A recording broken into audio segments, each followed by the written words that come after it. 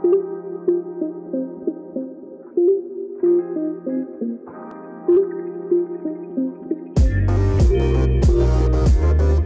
and welcome back to Read, Return, Repeat, a Read ICT podcast. I'm Daniel Pewewardy. And I'm Sara Dixon. And today, in an episode titled A Plate of Culture, we're going to take a closer look at Category 9, a book about immigration. Our guest today, Nina Mukherjee Furstenau, moved to the United States with her family as a young child, and she's the author of the Kansas notable book, Biting Through the Skin, An Indian Kitchen in America's Heartland, and Green Chilies and Other Imposters, which was released last year. She was a Fulbright Global Research Scholar and has won the MFK Fisher Book Award, Grand Prize for Culture Culinary Writing from La Dame d'Escoffier, and more. Her book, Biting Through the Skin, is about how her family ended up in Pittsburg, Kansas, of all places, in the 60s. This was before many stores had an international food aisle, and you couldn't just find curry on the shelf. Her book weaves food and culture together with stories of growing up Indian American in rural Kansas. And plus, there are recipes. Can't wait.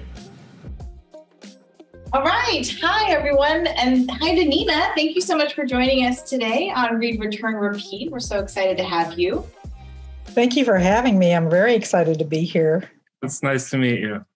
So Nina, tell us, you are primarily a food writer. Can you tell us and our listeners a little bit more about your work and what inspired you to follow this culinary path?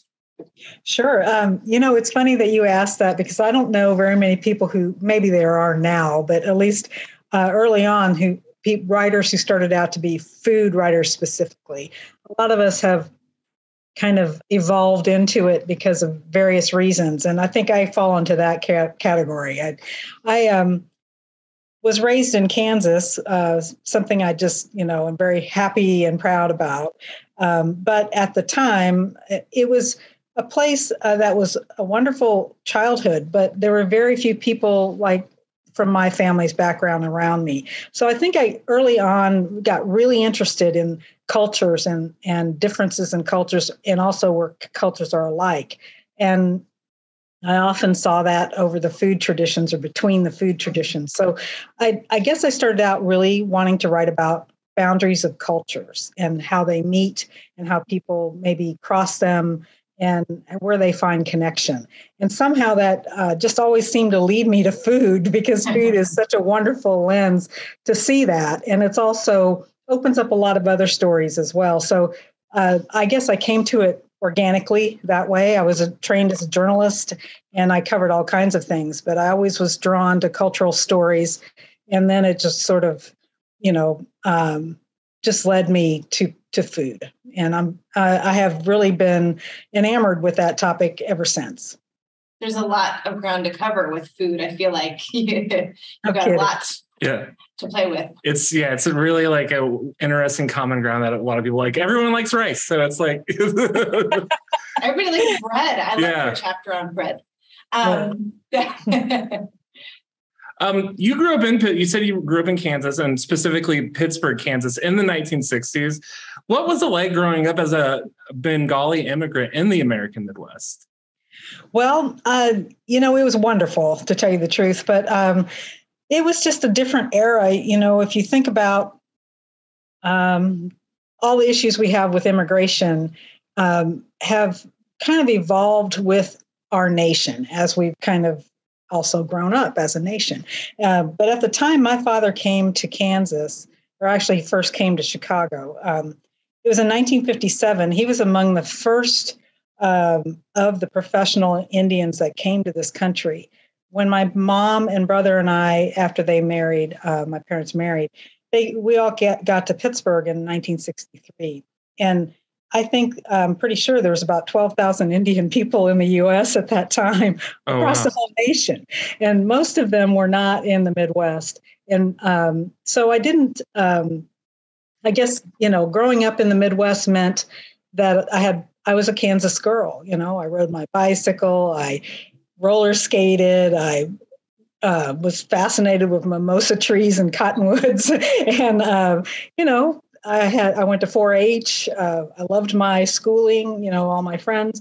So I was a Kansas girl. But behind our front door, especially in my mom's kitchen, that's when I saw my family's homeland, which was very different than my homeland. My homeland is Kansas, but theirs is not. And so my connections to my family heritage came alive to me through the senses, and that's all around food. So it was aroma, it was texture, it was temperature.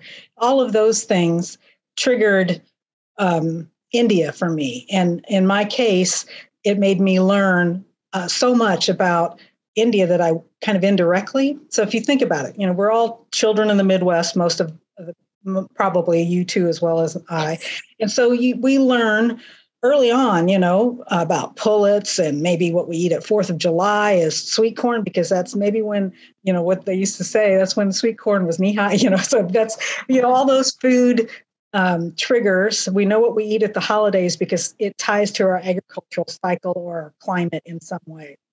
Well, I knew those stories because I grew up around that, but I didn't grow up around those same kind of cycles in India. So I had no idea what they were, except when my father would say, maybe it was a rainy day or a cool day, and he would ask for a particular dish called khichdi, and it's a rice lentil dish that you can either use ghee or butter, and it's very comforting. It's kind of stick to your ribs, and he would always ask for that on a rainy day, and that made me suddenly kind of indirectly understand what it might be like during a monsoon in India.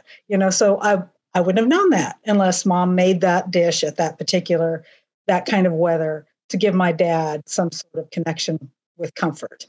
And so you learn a lot about all kinds of things just by knowing, the comfort foods and the cycle of foods in your home place. So I guess growing up in the Midwest to me was two worlds. It really was. It was what was outside our front door, but then it was also what happened in the kitchen and how I learned about family story through food traditions. I love that. I mean, food is definitely what brings us together, I feel like, or it's one of the things. Yeah. It's a common thread. And so I love how you've just framed your whole, immigrant experience through food. And obviously, you just talked about how food is such a big part of your identity. What other things make you feel connected to your Bengali culture? Yeah, as I was just saying, it was kind of two worlds for me. My parents did have occasional meetings with people from India, maybe monthly or quarterly at events in bigger cities near us, like Kansas City or Tulsa. And so I did see other Indians, but my daily life was pretty much Midwestern. But, if you went inside my house, you might, if you opened a closet door, you might see some lovely embroidered fabrics or my mother's saris hanging in a closet. And those were definitely, those tactile experiences were definitely India to me. And so I early on associated India with color and beautiful fabrics and tasty food. So it was all sensory to me. And I don't know that there's a few tangible things like the fabrics I just mentioned, but a lot of it was intangible. I think that's really interesting how you were able to connect with your, the items around your home play into the culture too. Cause I had that growing up, my parents were from Oklahoma and things reminded us we have this Oklahoma State porcelain cowboy guy. It's so I didn't grow up there, but I have an association with that through that. Absolutely. That's what I think is really interesting though, is I wrote about my family story, but I feel like everybody's family story, it's similar. I mean, you reveal different backgrounds through each individual family. I described it one time as being little pockets of culture, and everybody's family is a pocket of culture within this big American landscape. And so if you just open that door a little farther and kind of let those aromas come out, you learn so much because everybody's family has a different story behind it, different heritages, different favorite foods, different people who would have made those foods. Maybe different stories about why those foods were important. And I just love that. To me, that's makes the world come alive. I think we just found the title of our episode, Pocket of Culture. Yeah, I like that a lot. Yeah. In Biting Through the Skin, you discuss returning to India and feeling a sense of alienation from your cousins, but then compare it to the experience of being different from the kids in your hometown. Immigrants, and especially first-generation children of immigrants, often have to deal with the dichotomy of originating from one culture and adopting another. How were you able to balance this? Well, I think the balance was pretty decidedly in America. I pretty much grew up as a Midwestern kid, and that was for various reasons, but I think there's a lot of loss involved with something like that. It is maybe the era also of immigration at that time. People tended to feel like they had to make a choice if they were going to be Americans or if they were going to hold their home culture. And at least from my parents at that time, they thought it would be better for my brother and I to assimilate. And I think that we benefited a lot from that, but we also did lose something with that. And because I've been lucky, I've been able to reconnect with my Indian heritage. I always connected with it because they spoke Bengali at home. They didn't necessarily insist we speak Bengali, so I lost the fluidity of the language. But, kids are pretty motivated to know what their parents are saying. So I kept the understanding of the language pretty well. And, so it wasn't that I lost everything, but I don't think I didn't have that cultural fluency of somebody who was raised there or even spent significant amount of time there and also in the U.S. I was pretty much always in the U.S., just occasional visits back to India until I became an adult and was able, through this wonderful Fulbright program, I was able to go for 3 seasons and live there. And I think now I feel like I have a blend of both fairly strong in me because I've experienced it firsthand. I was like boots on the ground, saw the rhythm of how things worked, actually connected with people there that a little bit more solidly, I guess, than remote kinds of occasional connections. And that was just such a precious gift. I just, it was amazing to be able to do that for me. I think some of those are the stories that really stuck with me, is your stories of going over as a child and seeing it through your child like eyes, and then getting to meet your family and extended family. And so from your book, those are the parts I think that, other than the food, really, no, I think all of it stuck. You're I like you. You're like the best reader. Great. I'll put it on my resume. So, as you were talking about, like, the assimilation isn't as, like, with immigrant cultures currently, with like assimilation isn't at the forefront as it was when you were growing up. How do you feel about, like, today's immigrant cultures being able to, like, celebrate their own culture more than you were able to? And it's a very good question, and it's hard for me to put myself in those shoes since I didn't live that or haven't lived that. But even then, there was a lot more of communities, Asian communities, Indian communities on the coast than there were in a smallish town in the Midwest. That was kind of unusual. Most Indians went to cities. So I really was I felt like a little bit like an island, of a small family experience. But I think Indians, for a long time, have had communities of their own culture, depending on what state they're from in India and so forth, in the cities in America. And I think now a lot of immigrants their kids can grow up with that surrounding them if they choose that. And they there's just more people from Asia in the U.S. I don't know exactly, but the last time I looked, I think in the 2019 timeframe, there was let's see, I want to say almost 3 million people from India in the U.S. Oh, wow. So compare that to 12,000 when I first came. So it's a lot different environment. And I have to also say a lot more Americans know more about Asia now than they used to.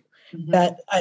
It's just my personal experience. I may be completely wrong, and certainly in certain communities I would be wrong. But a lot of people just didn't have too much history knowledge of India or the arts there and all the, rich culture. Other than those images they would get of people who were hungry, that's all they knew. So, I think there's just more education generally. When you get more people from certain cultures around you, you just start to learn more about those cultures. And that's got to be a little bit reassuring to people. They don't have anything to compare it to like I would, but it still has to be reassuring to people who are from other places. To have people in this country just know about the world more in general. And I hope that means, people become more receptive to that. That's what I feel like I was really had an excellent place to grow up, because I never felt that isolation. It was just a way culture was, and now that I'm an adult looking back, I can see, I can see where maybe I knew that people didn't understand India at all. And that's how caused me to maybe not talk about it very much. And, the kids just act differently. They don't know how to deal with some of these big issues. So for me, it made me more quiet about it. Mm-hmm. Like letting that sink in, just because I feel like that was really insightful. I do want to say, like, I think a lot of people think they know about India, but like researching this, I was like, there's so many different regions and cultures and dialects and languages. It's like you kind of see it with like Native American identity too, where people think it's a I want to say like monotheistic. I know that's not the right word, but like a monolithic culture. But it's not really. It's like a whole bunch of cultures. And I was researching this episode, I was like reminded of that and how they're all different regions, and even the like food's completely different in different very regions. Different, yeah. And it's all very tasty in different ways. You can really, if you were interested in it, you certainly could feast for many days just doing the different cuisines of India. Very much so. That sounds like a wonderful vacation. Yeah, I need to branch away from the tikka masala, which is the national dish of India. That's a good one to start with. Absolutely is. So, I mean, today it's common to see, international food aisles at the grocery store, but we have access to specific marketplaces. We have just here in Wichita, Hispanic, Asian, Middle Eastern markets. But this was not the case when you were growing up in Pittsburgh. Can you talk to us a little bit about that? Like, what can we learn from these places and their people through these now wide? I'm just really fumbling through this, but what can we learn about these people and their places? Well, I think that's a wonderful question. That's one of those questions I just love because, got it out. you did. And you did get it out quite well, I have to say, Sarah. So thank you. It's just, it's a lovely question because, that the answer to that depends on each individual and their amount of curiosity about the world around them, So I was teacher. I was an educator for a long time. So I love questions like that because it makes you sort of think about, if you look at your plate and in Pittsburgh, oh my goodness, if you look at a classic plate in Pittsburg, Kansas of one of our famous chicken restaurants, you will see wonderful kind of Southern fried chicken. You will see German potato salad, the vinegary kind. You'll see slaw, which is also vinegar based, and you'll see spaghetti. Now that's probably one of those unusual combinations, but it really reflects who settled Southeast Kansas, right? The people from the Balkans, the Italians that came for the mining, the strip pit mining. And what's really fascinating to me, what I love about that, is they all ate at the same restaurants. There wasn't an Italian restaurant here and a German Balkan heritage restaurant here. They ate at the same restaurants. Their food was touching on the plate. If you look at the plate, we were integrated on the plate. We were very much one culture on the plate. And I'd just like to, have people recognize that. And when they look down at anywhere you are in this country, there's things from all over the world on that plate. And you don't even realize it because it's so common now. But something as simple as black pepper, which was carted out of India in the 1500s and late 1400s by the shipload to go west. is from Asia. I mean, we wouldn't have had that in this country. And yet that's a basic. So if you look at any plate anywhere and you just have a little curiosity, you're going to find trails all over the world. And it's fascinating to me. I can't help but think that way. I get excited about those kinds of things. I'm also really fascinated by, who handled that food? How did it get packaged? How did it get shipped originally? Maybe now it's all high tech and in, cardboard boxes or something, but it came by ship at one point, or maybe it was overland, the spice route, and then by ship, or how did it get to the West, and vice versa? How did things that came from the New World go east? And it's just fascinating to see those trails, but also what caused them to happen. Sometimes it's conflict and not great reasons. Sometimes it's education and work experiences that make people crisscross the globe. But it's always got an interesting story, and it almost anytime I've never found a time when it hasn't reflected big movements in history, and so I find it endlessly interesting. And I can probably. I don't know. Did I get off topic on your question? No, but I really liked listening to it. Yeah. So I don't have any problems with that. Yeah, I think it's really fascinating how like things exist like outside, like how like globalism and colonialism has changed cultures. Like, yeah. I just think that's super fascinating, and it's really and it's interesting because not everybody realizes how it affects something they do daily, like eating. It's just amazing. I think you started out, Sarah, saying these foods that are currently, you can find a lot of interesting spices and ingredients from all over the world in our grocery store. Go to the Kroger and get a curry powder. Yeah, it's really, really nice and convenient. You can test many things without having to really go afar. I know when my parents got to Pittsburgh in 1963, something like yogurt was not in the grocery store. That was exotic. And, Indians cook with a lot of yogurt. That's just part of our cooking process. You couldn't find cinnamon sticks in the grocery. We would go to the Ben Franklin in one of the craft aisles where they would have a bag of cinnamon sticks. People would buy for those oranges you'd get at Christmas time and stick the cinnamon stick in there. So spices weren't, real exotic. I don't call it exotic, but I'll put quotes around that word. So we've come a long way.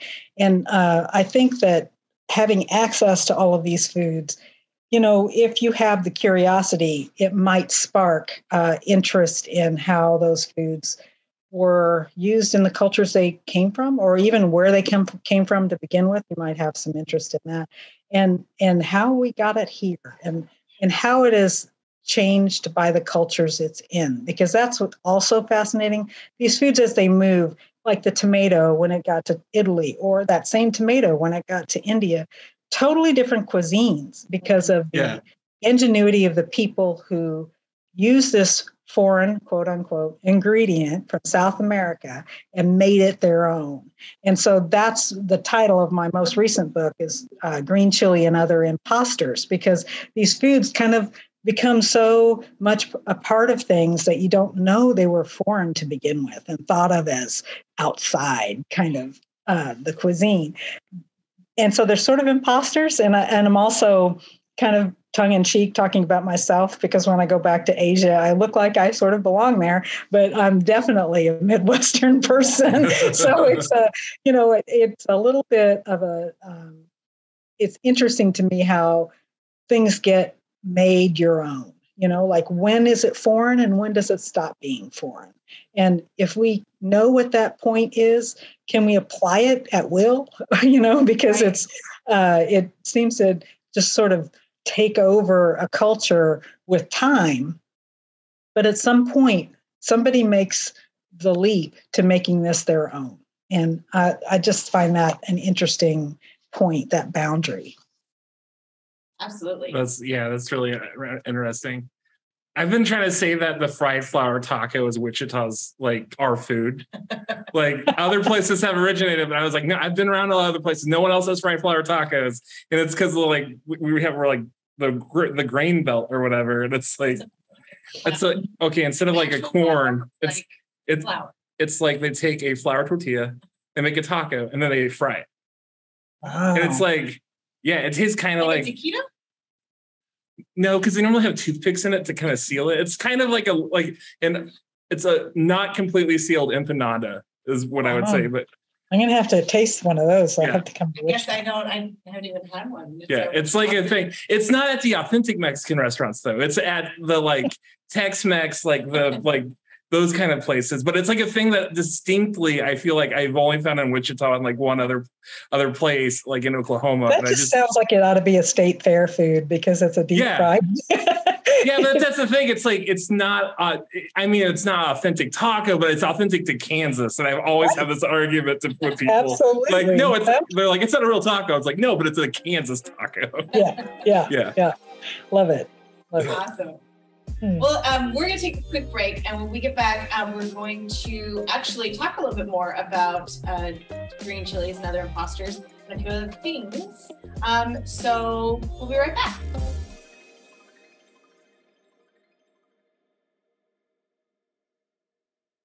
Get free access to popular ebook, e-audiobook, and digital magazine titles at your fingertips with the Libby app. Download Libby from your phone or tablet's app store, sign in with your Wichita Public Library card, and start reading today. Don't have a library card yet? No problem. You can access Libby with an instant digital card using your mobile phone number if you have a 316 area code. For more information on Libby, please visit wichita.overdrive.com. All right, welcome back to Read, Return, Repeat. We are talking with Nina Mukherjee Furstenau. Nina, in your book, Fighting Through the Skin, you talk about your time in the U.S. Peace Corps, and there was a particularly memorable passage about your stay in Tunisia and bonding with the other women there over the food and the cooking. Can you talk to us about that? What drew you to this kind of work in the Peace Corps? Yeah, my husband and I went in as a couple, and I think we were right out of college. I think we were drawn to the adventure of it. I also, because of how I grew up, I've always been fascinated with different cultures and, how we meet them and how we learn about them. So I was ready, and he certainly was. So we applied. At that time, I don't know if it's still the same, you get assigned a country, or they tell you where you'll be going. So we didn't know it was going to be North Africa.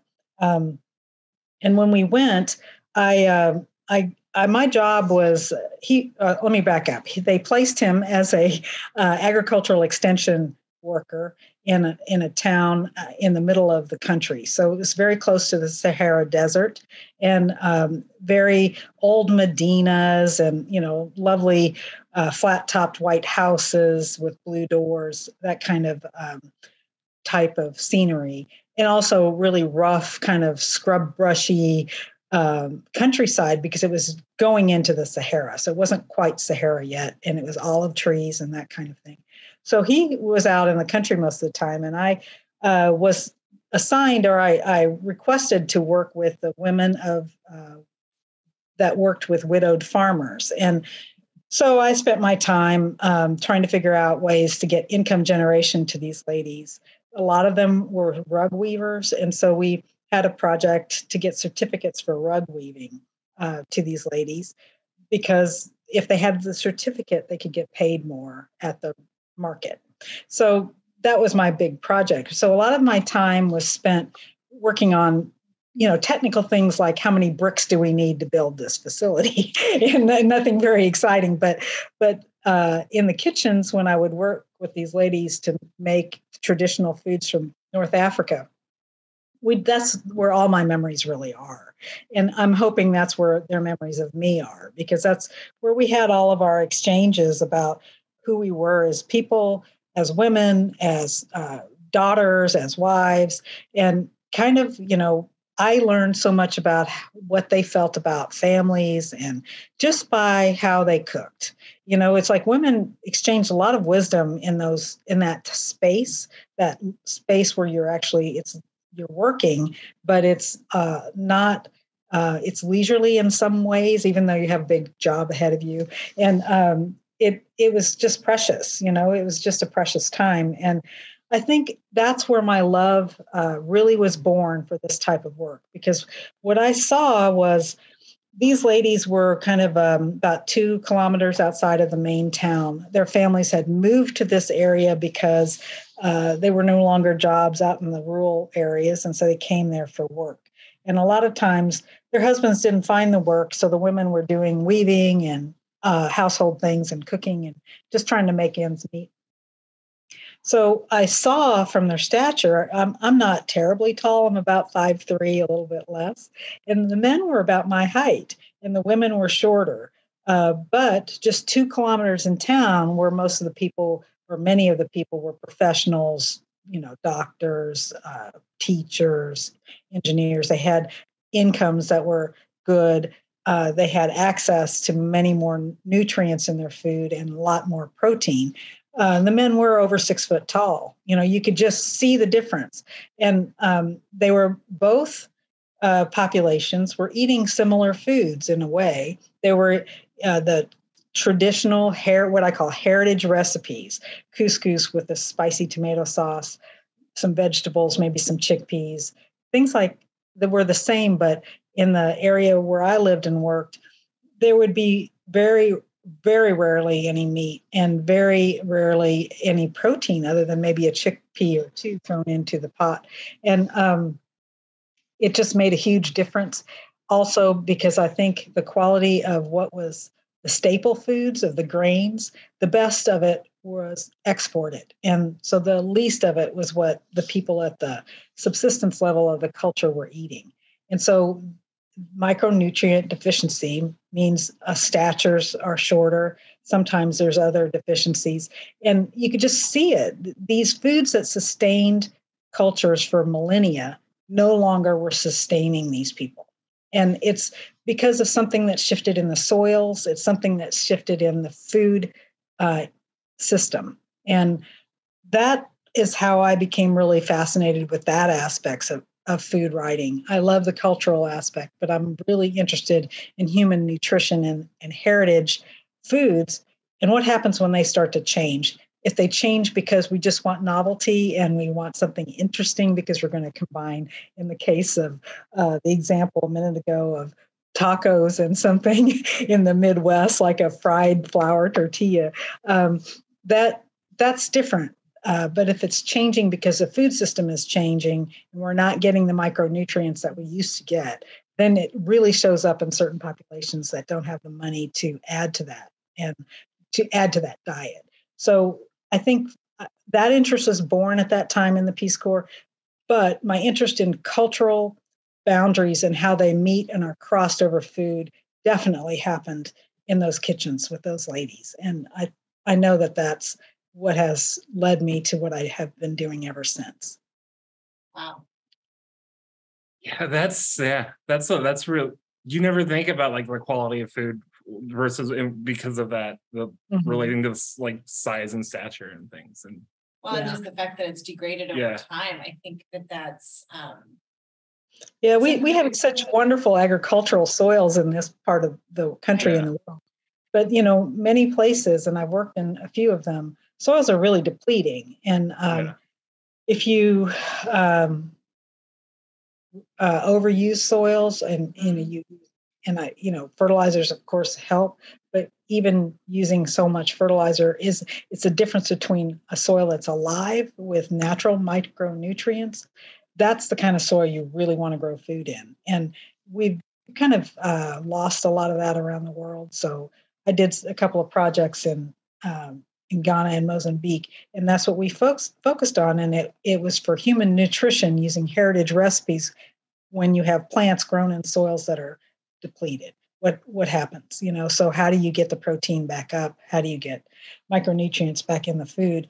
So I get a little bit wonky. Yeah, when we get to this topic.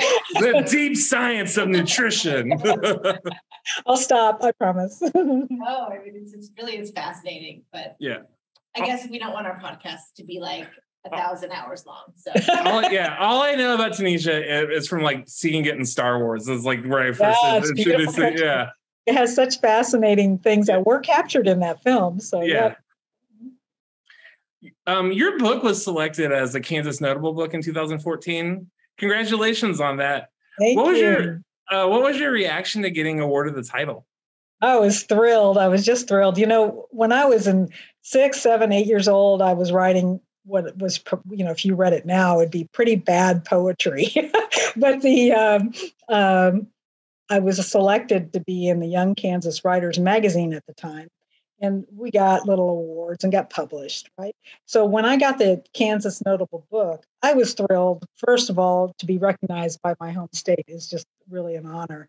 But part of the award was we came to the Capitol. We got to see the beautiful Capitol building. We were invited to the governor's mansion. The next day during the festival, the book festival, they had the winners of the young writers around the state of Kansas came. And it just came full circle to me because there I was as an adult receiving the Notable Book. And then the young Kansas writers were there getting their awards. And just to be part of that cycle meant a lot to me. And I think it's a wonderful program that Kansas does. I really do. It's as a young person who was interested in writing, I'm sure that is also one of those things that enabled me to even think it could happen. I think that the state library also takes great care to make sure a lot of our public libraries around the state have access to all of the titles that get awarded the Kansas Notable Book. So anyway, wonderful. Yeah, and we're really fortunate to have a great Kansas State Library system. It's uses the services a lot. Mm-hmm. It's a great program. Yeah. So, your latest book it came out last year. It's called Green Chili and Other Imposters. Can you tell our listeners a little about the book? Mm-hmm, sure. So I mentioned before a little bit how foods moved around the world for various reasons. And I was especially looking at how foods moved under colonialism in India and how certain foods coming into India were actually not originally from India, but are thought of as essential to the cuisine now, like green chilies, but other foods like tomatoes and potatoes and various things that you might know if you know about how foods moved around the world after the Columbus hit South America or got to South America. So Vasco da Gama came to India in 1498, and within 3 years of his landing, green chilies started sprouting up all around where he came in to the country. And it was a wonderful way for, if you were poor, to get vitamin C in your diet. It also added novelty and excitement to your meals if you were having bland foods or foods that were always the same. This plant grows in about any climate and about any soil. It just grows very easily. So the Portuguese weren't too worried about allowing green chili seeds to get into India because Indians were not going to be big buyers of the spices the Portuguese were reselling in Europe. They were already growing the spices, so they didn't care. And so the chilies went everywhere. And took longer for it to go up north where my family's from. And it's still, to this day, the foods are a lot hotter around where he came into India in the southwest coast, the Malabar coast. But the chilies, if you think about how they moved west, if you think about the countries that have a little spicier foods, it was only because those ships allowed chilies to leave and get out of the ports. They were not interested, commerce people were not interested in having chilies go everywhere in Europe because that meant people might not buy those spices that they were selling for quite a bit. So if you look at the path of the spice ships, most of the countries that do not have spicy food, it's because they were selling these other spices to them and they did not want green chilies to get off the ships. And so it's really interesting if you want to look at it historically, where those spices are and why. And you can see it with lemons. Lemons came from Asia to the West. So you can see certain islands that are full of citrus groves. Well, that's where the ship stops. And the sailors needed that vitamin C. So it was, they planted those plantations so they could have kind of a health stop on the way, their long voyages. So it's just fascinating to me to see the world history in terms of food trails because it reveals a lot about what we do now and how our cuisines have developed. Awesome. I've been reading a lot about pirates lately, and you find out how important spices were back then. Like people lived and died over sugar. Like, so that's like really interesting thing that like we don't think about. We take it for granted. So it's really cool to hear about it. And I didn't know that about the green chilies at all. That's really cool. So yeah, I've not read this one, but I'm really looking. I'm on the list for it. Reading it. Oh, good. Well, I hope you guys enjoy it. It was just a thrill to write because it connected all those kinds of broader stories to how it impacted my own experience of the foods my mother made. So it kind of connects to Biting Through the Skin a little bit because it's like one generation back from that book. We decided to focus on Biting Through the Skin since this category is about an immigration story. Yeah. So, but yeah, I'm looking forward to it. Now, so we talked about the colonialism and how that kind of affected it, but in a lot of other communities that have also been affected by that European colonialism, there's a movement to kind of return back to the roots and recreate recipes. I guess, would that be considered a heritage recipe? Yeah. Okay.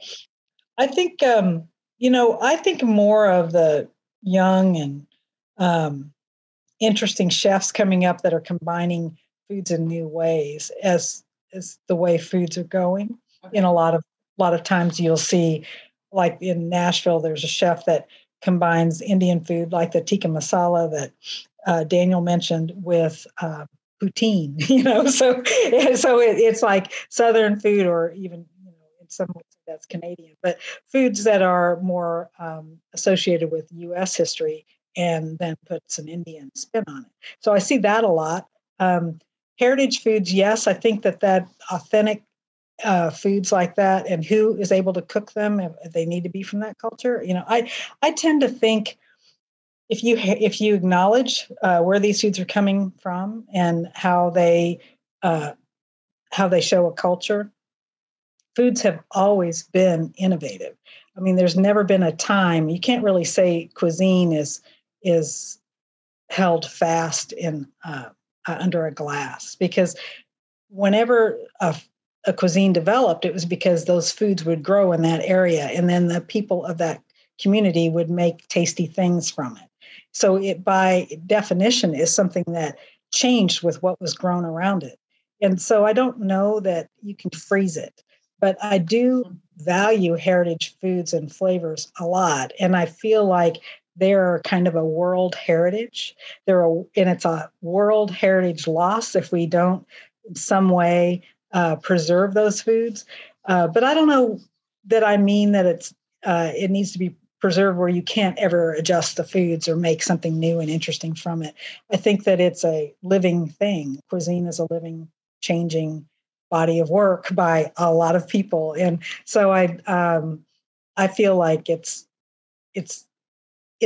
be a shame to lose the food history behind it, but I like the development of new ideas around cuisine. So that's my favorite thing about it. I think that's really like there's a balance, right? Because you want like the historicity of the food to remember how it was. Like corn is a good example. There's like heritage corn growers that are trying to because corn as a cash crop has like become very distant from what it used to be. And so, but there's a balance because it's like food should be allowed to be dynamic and you can change things. And so I think that's really cool that you acknowledge that. And it's neat. So every day we hear stories of groups of people all over the world who are forced to leave their homes due to circumstances outside their control. What role do you think food can have in making people feel at home in unfamiliar environments? I think it's a really powerful way to make people feel comfortable. It kind of works at a subconscious level. You know that phrase we say, at your gut level. It's a gut level of culture. And foods are very sensory, and they tie us across boundaries of all kinds. So geographical, political, gender, but also we talked about just a minute ago, between now and that other place, the past, because our senses work the same, whether you live now or you lived 200 years ago. So if you can write to that, you connect people. So it's something that powerful. If you are uprooted for any reason or just changed your home because of migration or for any reason, having that taste of home makes you feel very grounded and welcome. And I think it's super, super important that we try and create that for people who've gone through so much. If we're talking about situations that I think of in the news right now, other people move for jobs or education, but it's still a very powerful thing to be able to create the taste of home. We're all so connected to it, that there's this folklore in India that if you're leaving for any period of time, you should eat all the foods that are grown right around your hometown, as much of it as you can to store up to keep you healthy until you get back. And that's because those foods of home are supposed to be what sustains you. So if you ever have to leave, and maybe you don't know if you can get back, having that taste of home just signals you subconsciously that you're safe. You've got a place to be that's going to sustain you. And I just think it's a powerful thing. I really could talk about food all day. Food's my favorite thing. So, okay. So question of the hour. Do you have a favorite food? I know that's asking. I don't know. I think that's a horrific question. I know. Yes. But I have to say I kind of do. If I had to pick, a food, I am, as I've been saying, all this discussion, I'm a child of the Midwest, but my comfort food is lentils that my mother used to make. The dal can be made all kinds of ways, and it's very tasty. And I would say kind of paired with that, because I, probably would never be able to say this wasn't a comfort food, is a dish called keema, and it was minced lamb, and traditionally it was made with peas, which is not an Indian vegetable, but anyway, think about it, minced meat with these little peas in it, and you eat it with rice. Well, my comfort version of that was little tiny cubes of potatoes. So my mother would sometimes indulge me by making it that way. But if you think about what that plate was, that was a real mix of cultures right there, and definitely a food of colonial India, because the foods came from all over to make that plate. I know, are any of those your preferred dal recipe? Is it in your book? It is. Actually, that book, Biting Through the Skin, has all my mother's recipes that she created in Kansas, or most of them. And they are, they're easy to make because, she had to, by necessity, make it from things that she could find. So they are really tasty. They're my childhood foods. And I have to say, I'm very biased. So I hope you try them and give them a shot and see what you think. Okay. Wow. I'm gonna try it then. Yeah. One final question. What can we learn from our immigrant neighbors in our community and beyond? Well, that's a big question because, again, it goes back to that one answer I gave a few minutes ago. It's just like individual curiosity. If you've got the curiosity, it's really limitless what you can learn from a neighbor, and they can be from a different culture. They can be from Kansas, but you never know what's in their backstory. And it's interesting, when I taught at the University of Missouri, around my table would be all these students. They all looked like you, Daniel, and Sara, and everybody looked like they were fairly Midwestern. Nothing looked very surprising. But I asked them for their comfort food stories. And one person had a comfort food story about her Italian mother's particular dish. Another young woman talked about her grandmother's Danish cookies she used to make. And then one lady, actually it was a young man, talked about when his mother, would get a paycheck. He and his 5 siblings would sit along the curb, and she would buy them Captain Crunch cereal, and they would eat it straight out of the box.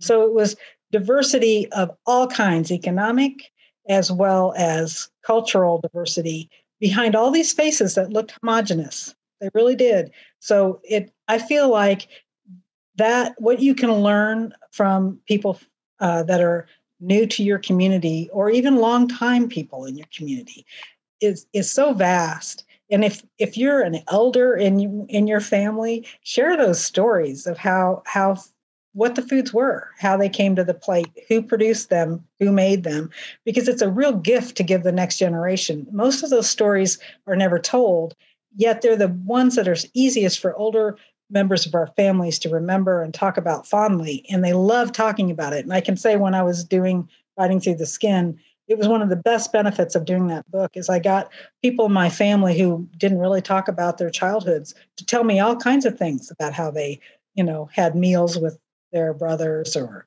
how their mother was a particular way when she was in the kitchen. It was fascinating to me. And it's a real great conversation starter. Next time you have a family holiday, ask someone about that. Yeah, it's fun to listen to the stories. And ours never revolved around food. Well, maybe, I guess my grandmother made fried chicken a lot, which is not something that I eat right now. But, just sitting around and listening to those old stories of music and getting together and going on trips. And it's really fun to listen to our older generation. Absolutely. Well, that's really all the questions we have for you today, Nina. Thank you so much for talking with us.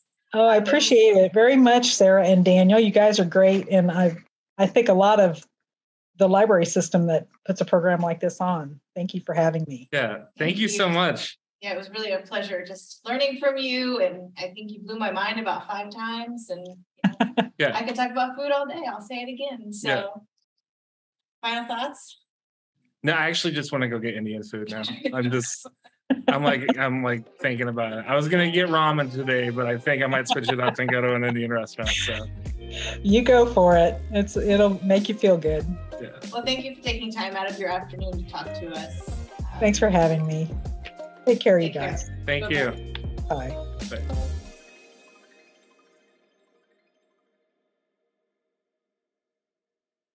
Are you wanting to learn a new language but don't have the time or money for formal classes? With your Wichita Public Library card, you can learn for free on your own schedule with Mango Languages. With over 50 languages to choose from, your journey to fluency can begin with the click of a button. Available on your desktop and as a mobile app, you can choose where and when to learn. To start your language learning journey, visit wichitalibrary.org, click on Research and Learn, and select Learn a Language.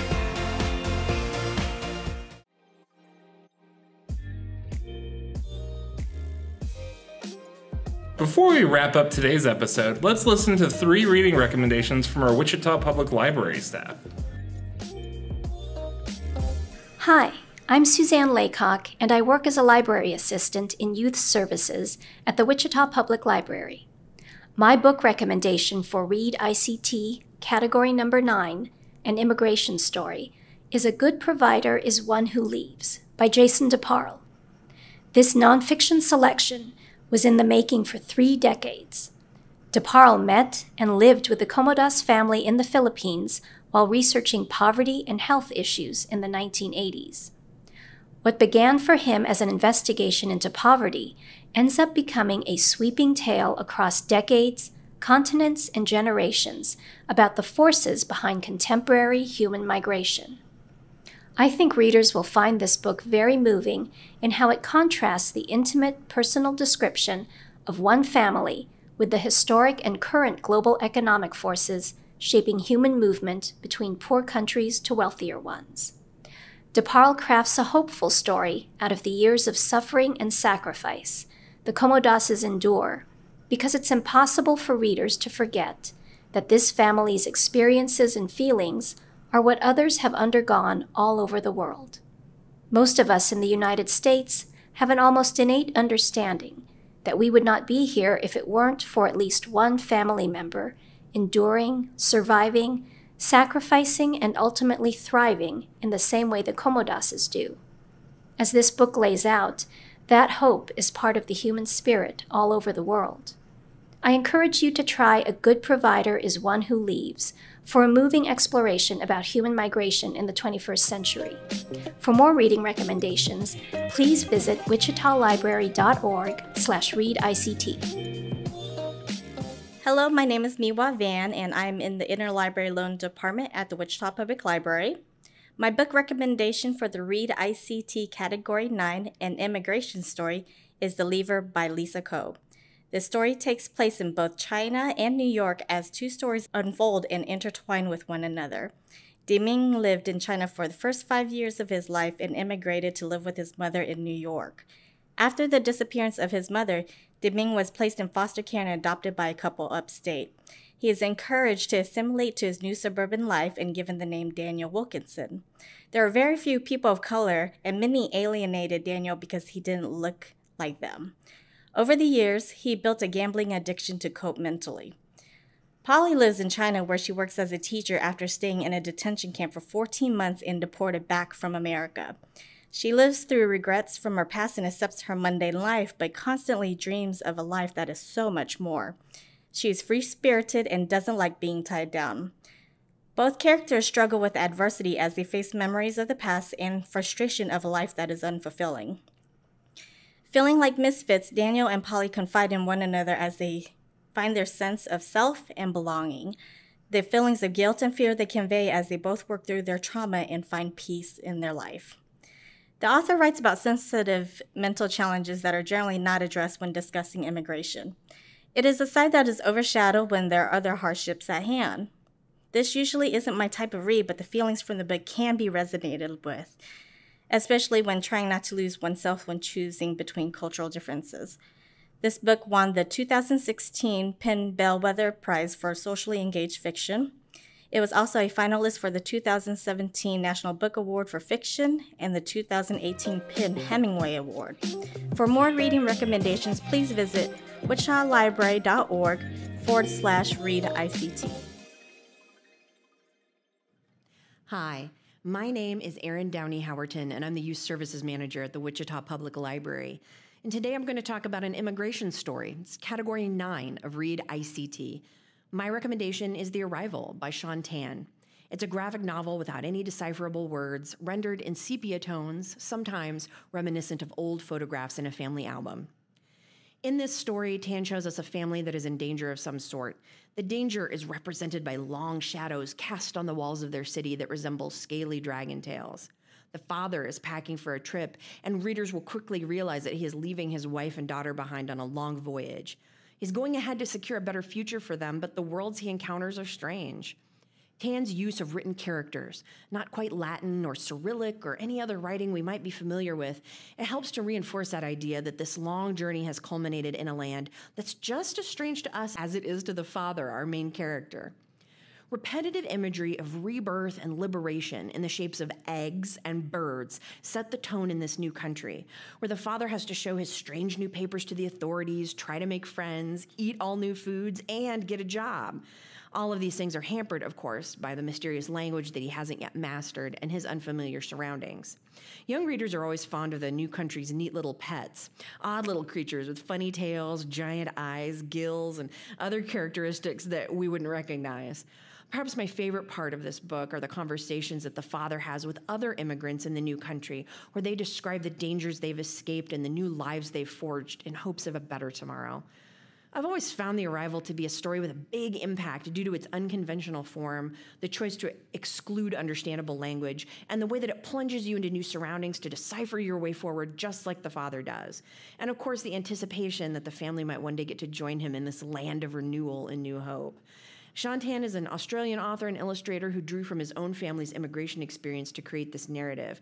His father came to Australia from Malaysia in the 1960s to study architecture, and Tan also studied other people's immigration stories to create this work. In doing so, he was, quote, reminded that migration is a fundamental part of human history, both in the distant and in the recent past. Wow, what a great interview. Yeah, I didn't think an interview could make me hungry. Absolutely. A list of books discussed in today's episode can be found in the accompanying show notes. To request any of the books heard about in today's episode, visit wichitalibrary.org or call us at 316-261-8500. As we end today's episode, we'll leave you with a short story titled Simple Gifts, a submission to our local short story program from Youth Services librarian Sarah McNeil, who you might remember as the Season 1 host of this very podcast. This is one of the many short stories and poems you can get from one of our short story dispensers, located at Reverie Roasters Coffee Shop, Evergreen Community Library, and the Eisenhower Airport. And if you have a short story under 8,000 characters to submit, you can visit wichitalibrary.org/short-story to submit it. Simple gifts for Ruby.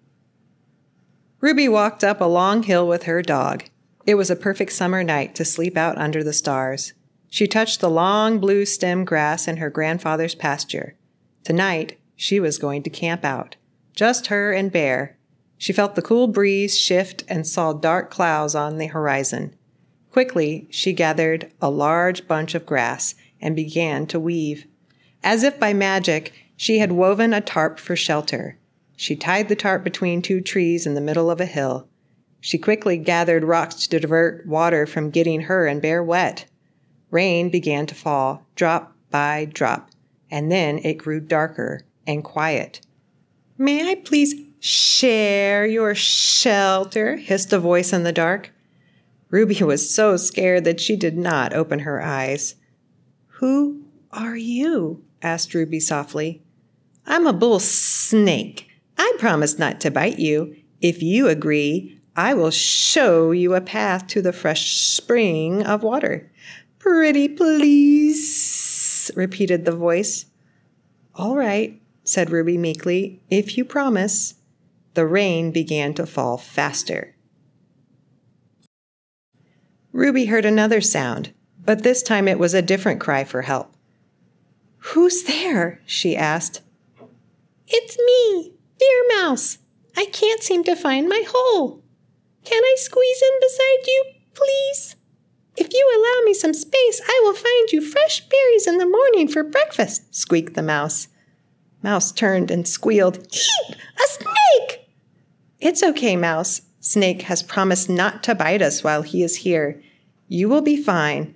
Isn't that so, Snake?" Ruby asked. "Certainly so," said Snake. The rain was coming down sideways now. "Chirp, chirp, chirp, chirp, chirp," came an unfamiliar sound. "Who's there?" asked Ruby. "It's me, Brown Bat. May I please rest under your shelter? The rain is so thick now I can't find my way home. I will clear away any mosquitoes that will bother you near the spring so you may eat your breakfast in peace." "Yes, you may," said Ruby. They all sat together, Bat, Mouse, Snake, Bear, and Ruby, under the tarp until all were fast asleep. Ruby awoke in the morning to find that all of her visitors had gone. All that is but Bear, her dog. Sure enough, Snake had kept his promise and laid down a path to the pool of spring water. There, by the bank, was a pile of berries left by Mouse, and all Ruby could hear was the gentle sway of the breeze, rustling leaves in the trees. Not one mosquito in sight. "Many thanks," she said silently to her new friends. She ate her berries, drank the cool water, and laughed to herself. She couldn't wait to tell Grandpa about her campout under the stars. Thank you to Nina for talking with us today, and thanks to the staff for offering those great recommendations for Category 9 and Immigration Story. And thank you all for listening. To participate in the Read ICT Reading Challenge, please visit wichitalibrary.org/readict. Stay connected with other Read ICT participants on the Read ICT Challenge Facebook page. Find out what's trending near you, post book reviews, look for local and virtual events, and share book humor with like-minded folks. To join the group, search #ReadICT Challenge on Facebook and click Join. You can follow this podcast through the Anchor app or stream episodes on whatever platform you listen to podcasts. If you like what you heard today, be sure to subscribe and share with all your friends. This has been a production of the Wichita Public Library, and a big thanks goes out to our production crew and the podcast team.